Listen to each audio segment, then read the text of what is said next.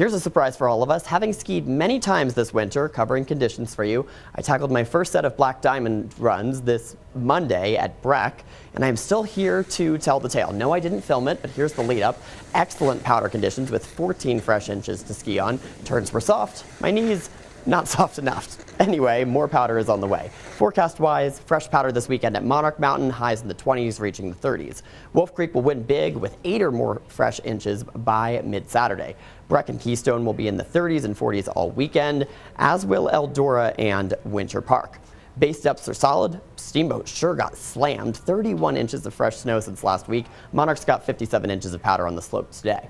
Futurecast has a few snow showers today across most of our high country as a winter storm leaves. A few snow showers linger Saturday in the San Juans. The rest of us clear out. Sunday will be partly cloudy with a flurry in the central mountains. Saturday is the pick in the north, Sunday in the south.